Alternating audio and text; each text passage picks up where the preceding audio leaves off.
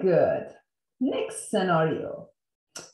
In this interesting scenario, we're going to have repeated quadratic factors. So here you have the case that you're dealing with repeated quadratic factors. Well, give us example.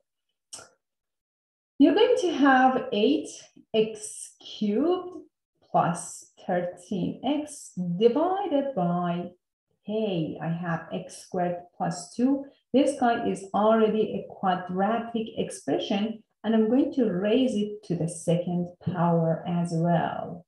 So I have a quadratic expression, which is multiplied by itself. So this is the case that you have repeated quadratic factor. The quadratic factor is x squared plus 2, and you multiply that by itself. So you have repeating quadratic expression. The quadratic expression is repeated twice. So x squared plus 2 is repeated twice. Okay, what should I do here then? Well, in this case, since you have quadratic expression repeated twice, you're going to end up with two fractions. Okay, first fraction plus the second fraction. Our very first fraction has denominator x squared plus 2, x squared plus 2. And the second fraction has x squared plus 2 raised to the second power. So x squared plus 2 to the second power. As you guessed, on the first numerator, 1 degree less than a quadratic expression is going to be a linear expression. So you're going to have ax plus b. Ax plus b. Okay, so what should I do here? Since you have a quadratic expression, again, I don't care about this exponent. I just look at the quantity inside parentheses. I again have a quadratic expression, x squared plus 2. 1 degree less than a quadratic expression. This is the quantity that you're looking at. It's going to be a linear expression. So you're going to have another linear expression like cx plus d on the numerator. So cx plus d plus d. Okay, I'm happy that I have enough color markers so we can separate these from each other. Okay, so we end up with two partial fractions. Now our job is to identify A, B, C, and D. As usual, we're going to take the common denominator between these two, the least common denominator. When you're talking about the common denominator, as a mathematician, you need to find the least common denominator. So the common denominator between these is x squared plus 2 to the second. The common denominator is x squared plus 2 to the second power. Very good.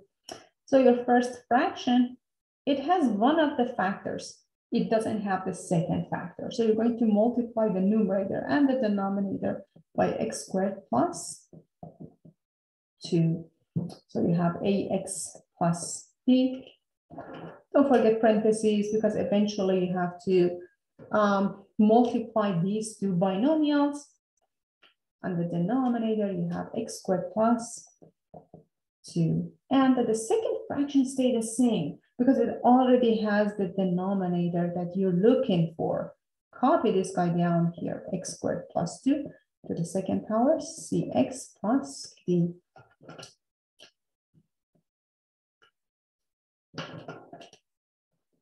Here we go. Okay. Now, since these two have the same denominator, you're going to just write down one denominator and add the numerators. So this guy becomes one fraction, x squared plus 2 to the second power. Copy down ax plus b.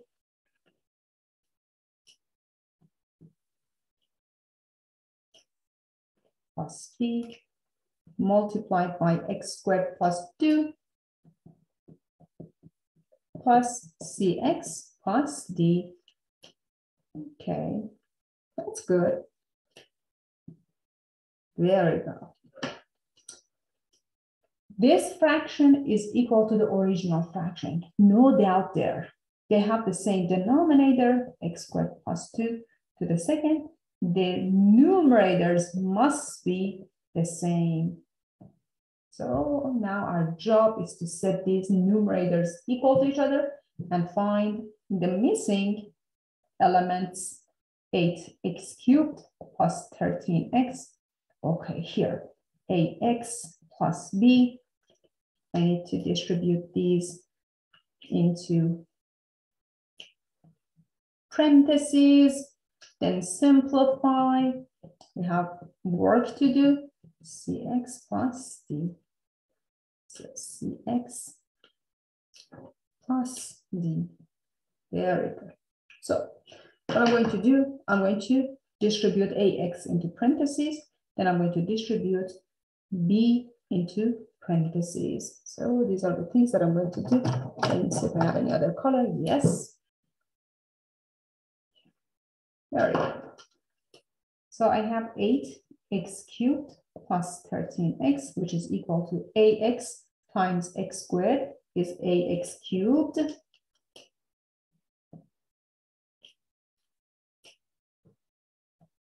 plus 2ax. Now for the b, bx squared plus 2b, bx squared plus 2b. And you're going to copy down cx plus d.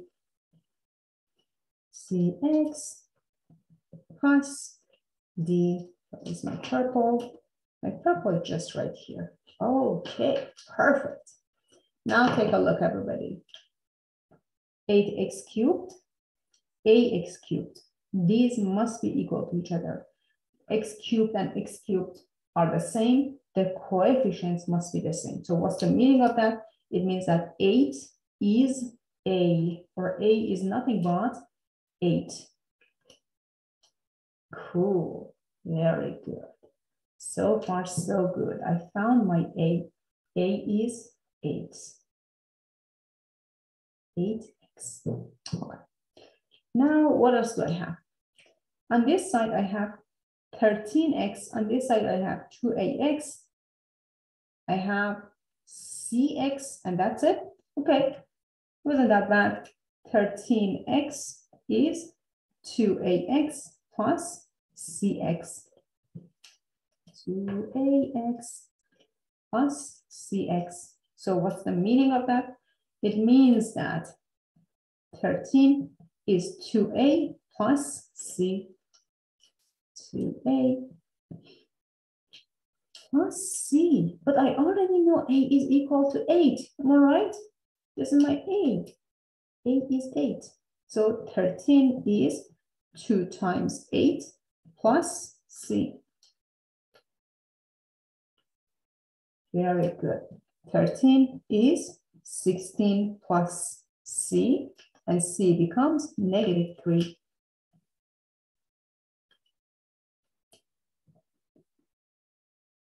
My c is -3.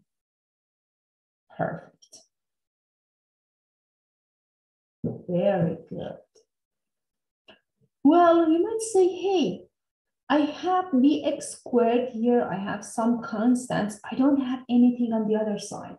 What's the meaning of that? When you don't see anything else, it means that all of these are zeros. Take a look, everybody. Be careful here. This guy on the other side is 0x squared plus 0 as constant.